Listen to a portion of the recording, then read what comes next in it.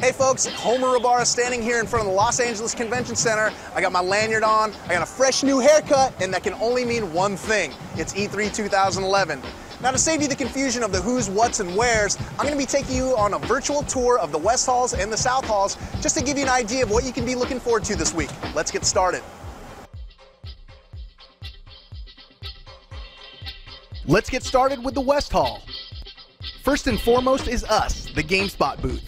We'll be offering up 80+ hours of live video coverage, including 60+ stage demos of all the games you're looking forward to at the show, 60+ floor reports, 2 streaming live backpack cameras, 6 tonight on the spots from events like Gears of War 3, Forza 4, Sega, Sony, and Microsoft, and much, much more.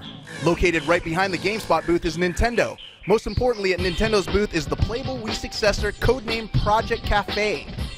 First-party titles at their booth include The Legend of Zelda Skyward Sword, which will be on our live stage show on Wednesday, and Kid Icarus Uprising. Right next to Nintendo is Sony.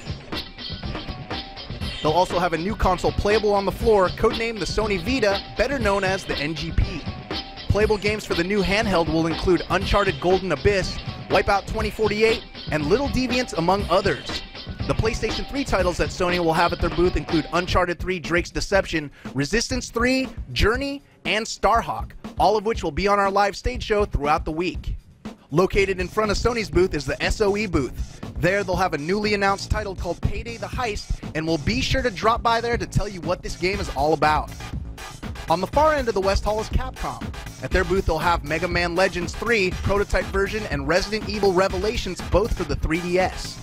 Capcom will also be showing off Street Fighter Cross Tekken and Azura's Wrath, both of which are coming to our stage show on Tuesday and Wednesday, respectively. Last but certainly not least in the West Hall is Bethesda. The big titles they have on display are Rage, The Elder Scrolls V Skyrim, and Prey 2. All of these games will get the stage show treatment with Skyrim and Rage on Wednesday and Prey 2 on Thursday. That about wraps up our look at the West Hall. Next up, we'll be taking a tour of the oh-so-raucous South Hall and all the folks that set up camp over there. Until then, let's go back to the stage.